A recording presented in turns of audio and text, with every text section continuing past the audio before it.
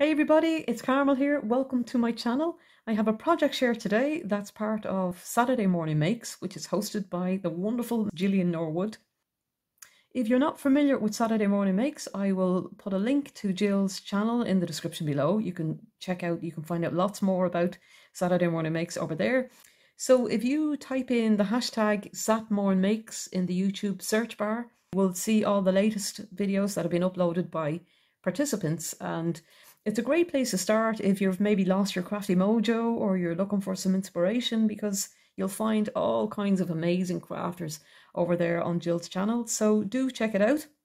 So for my first project, I have this bunny tag here, and I have to say I'm not much of a shabby crafter. I love to watch videos and see all the gorgeous creations that other crafters come up with.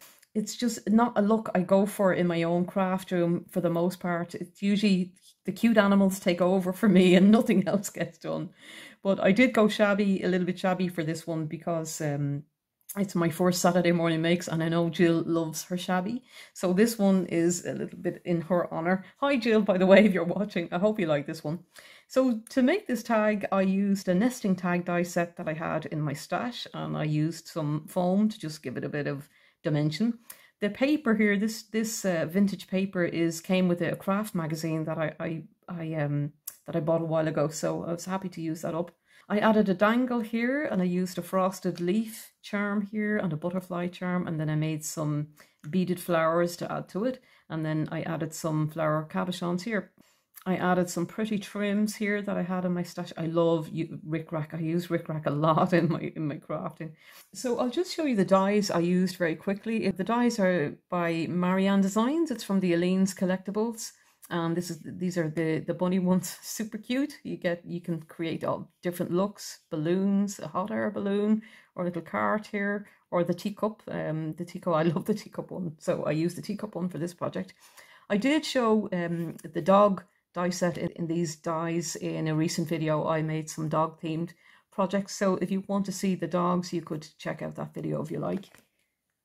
So I cut her out in velour paper just to give her a bit of a velveteen rabbit look. I'm sure it's not turning out on too well on camera, you can't see, but it is very it's kind of fuzzy. It's super cute. I think it works really nicely for this project. And I just added some pink soft pastel pencil on her nose and her ears, and a bow cabochon to finish it off. I laminated the cup here using my laminating hack that I posted recently on my channel, and I just wanted to give it a look of a kind of a China tea set look. So that's my first project, and it's super cute. I love how she turned out. So my next project is also an ode to Jill, because I know she does love her gingies. I don't know who has enabled me, or should I say inspired me more when it comes to gingies, either Jill or Jen, who's strawberry cream, but all I know is that I have an out of control gingy addiction now, thanks to you guys. So I hope you like this project. I cut it on a nesting die set, a scalloped die set that I have in my stash, and I used a little scallop circle die cut here just to make her pop off the brown cardstock a little bit. And the Gingy herself was cut using a die set from DIY Art Bin on Ali. I added a sticker to the bowl here, and I used some white glitter cardstock just to give her a little frosting. Her hat was cut using Doodlebug paper. This Sprinkle Kindness sticker is also from Doodlebug. I love to make baking themed projects, and I find this collection came out from Doodlebug last year, and I find it very hard now to make a baking themed project that Doodlebug doesn't make its way into in some way or another. But that's where that sticker came from. Then I just added some clay sprinkles and a little donut cabochon here, and some other enamel stickers here. And then finally I added a charm dangle here, another little piece of Doodlebug, and some Heishi beads and a yellow bead and a pom-pom. I added a straw and some pom-poms to the top, and I added some wire because I do like to hang things in my craft room.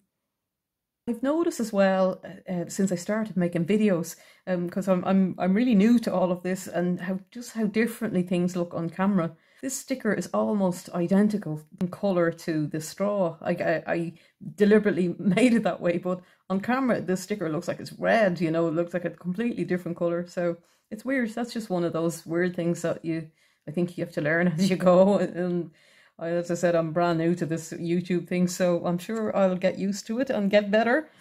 I did back this one onto some pretty thick foam because I wanted to give it the look of a s'more. I thought that would be a fun look. I lived in the States way back in the 90s, and one of my favorite foods while I was there was graham crackers, or graham crackers as you call them over there.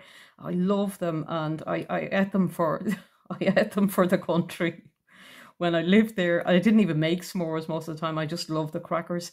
And we can't get anything like that here. We have lots of crackers and cookies and that kind of thing, but nothing like the graham crackers. So I miss them. So this is a little tribute to those.